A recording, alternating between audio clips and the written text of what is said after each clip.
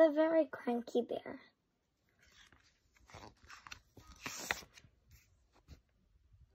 In a jingle-jangle jungle, on a cold and rainy day, 4 little friends found a perfect place to play.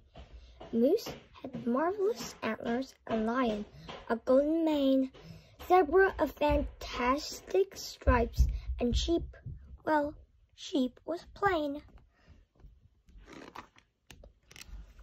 None of them had noticed that someone else was there.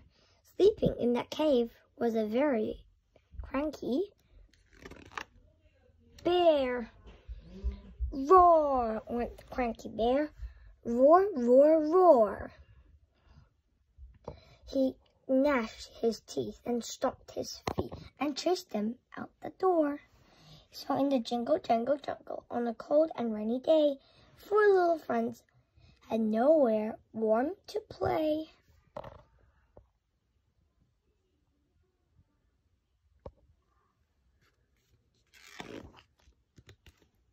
Wait a minute, said Zebra, as she scratched her fairy chin. Maybe if we cheered him up, he'd let us come back in. If I did not have stripes, said Zebra, I'd be cranky too. We should give him that bear some stripes. That's what we should do. Stripes are silly, Moose complained, especially on the bear. My antlers always cheer me up, so up, let's give that a pair. No, no, no, no, said Lion. Antlers are a bore. A golden man like mine, he said, would cheer him up for sure. So Zebra fetched a tin of mud, and Lion some grass of gold. Moose got 2 big branches, and sheep, well, sheep got cold.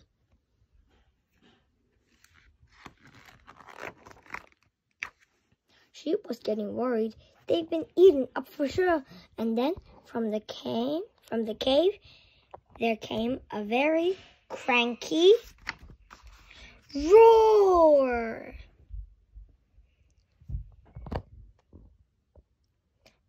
Zebra, Lion, and Moose ran out, and Bear was right behind them. They hid behind the bushes where they hoped he wouldn't find them. Why is he still cranky? He's got antlers, stripes, and mane. Before we gave him those, Lion said, he looked so very plain.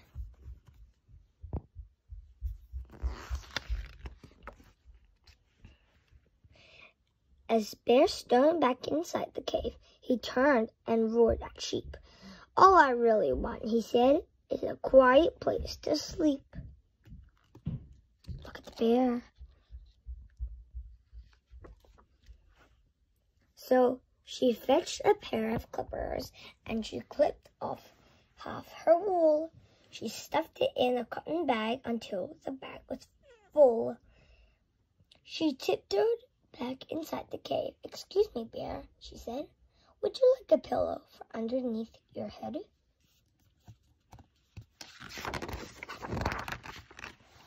Well, thank you very much, said Bear.